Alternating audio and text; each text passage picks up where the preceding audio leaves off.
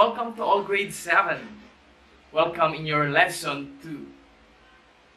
Problems involving set. Or this is the application of the Venn diagrams.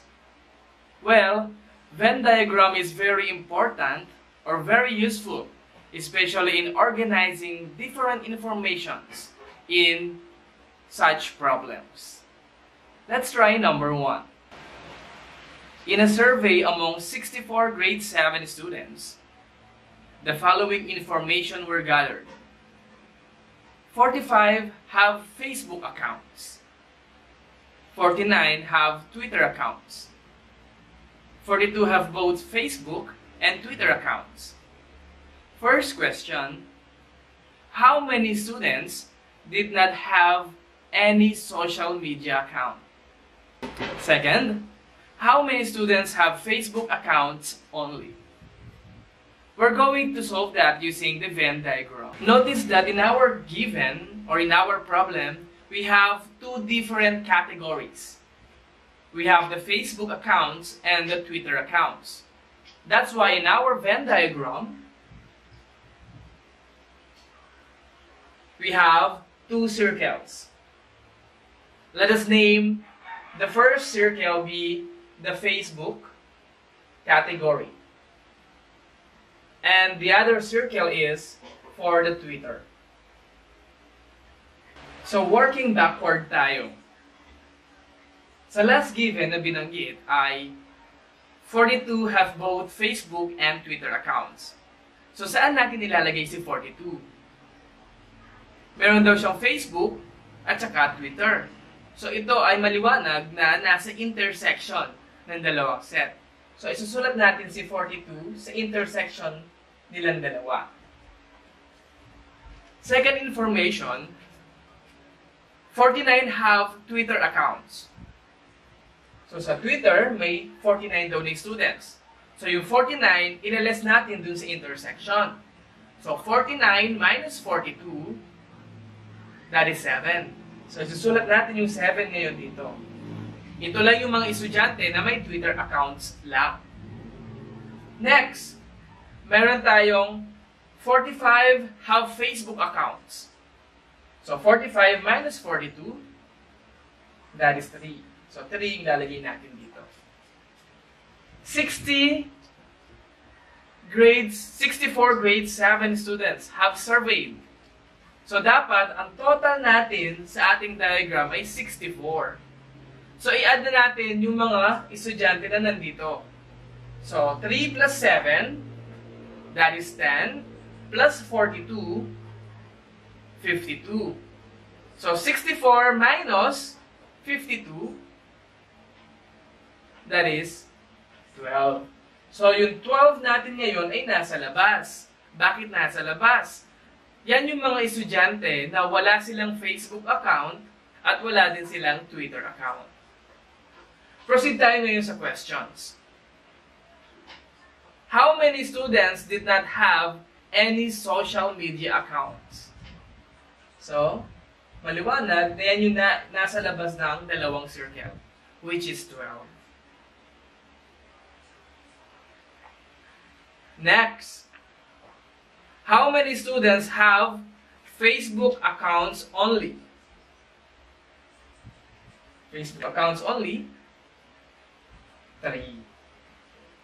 So, ganun yung pag-solve gamit ang Venn diagram. Kapag meron tayong 2 categories. Paano kapag meron na tayong 3 categories? In a survey of children who watched 3 different Walt Disney animated films, the following information was gathered. 39 children like Inside Out. 43 children like Zootopia.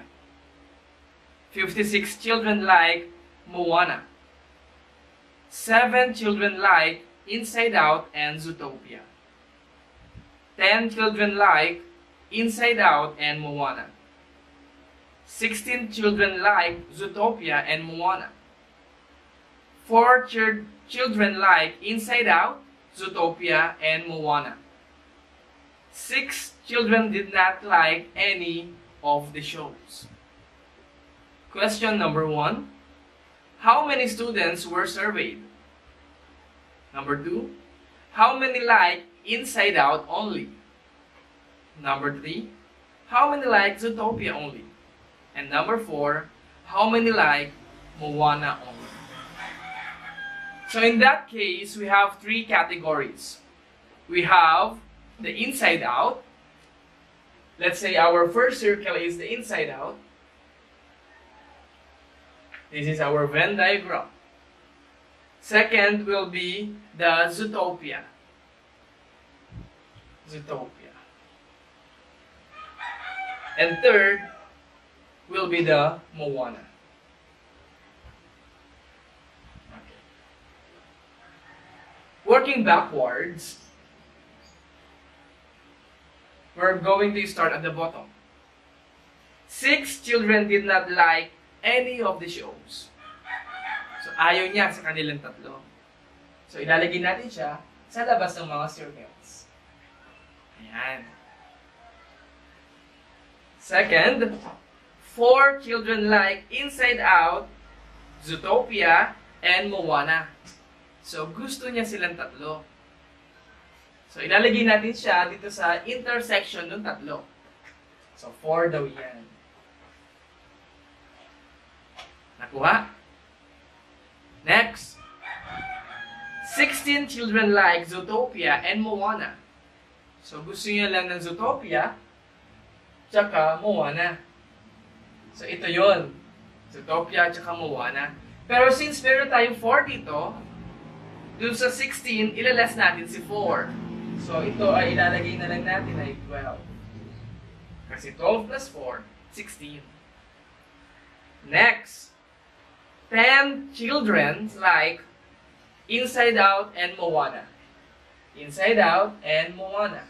10 daw yun. So, 10, ilas natin dito sa intersection nila na 4. So, 10 minus 4, 6.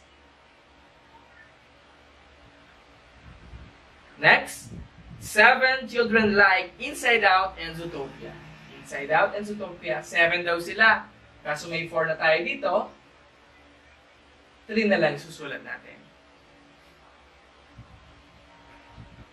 Next tayo, 56 children like Moana. 56 ang may gusto kay Moana.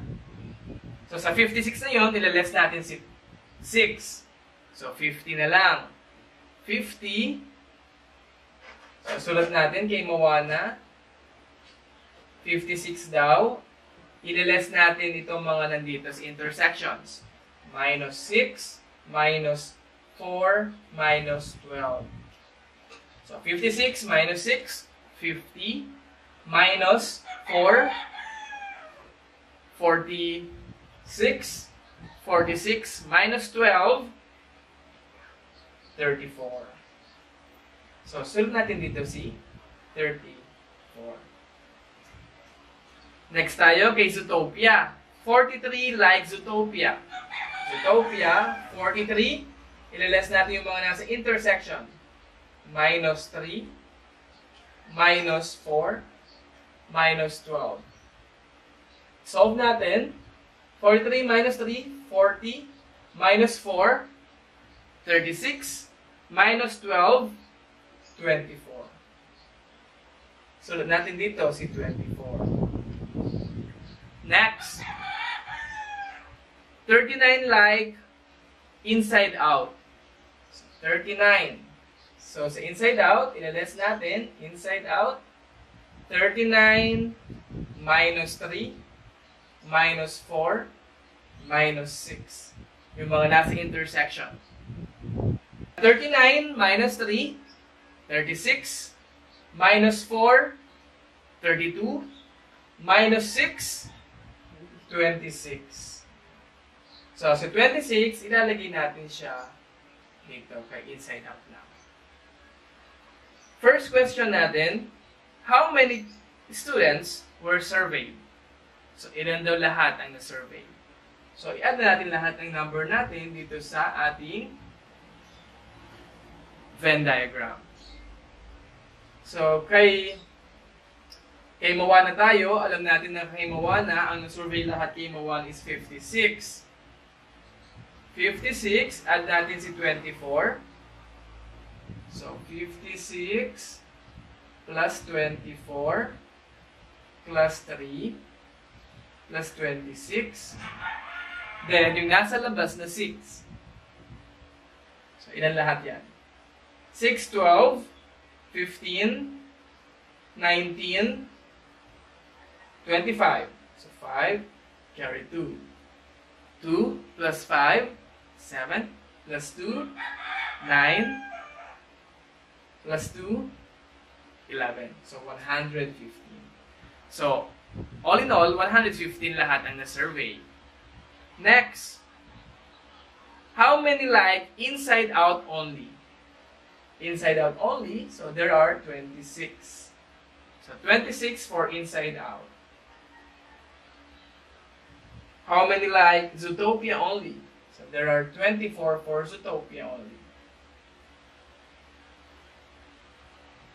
And, how many like Moana only? So, there are 34. Ayan. So, ganyan kung paano mag-solve gamit ang Venn diagram. So, that is your lesson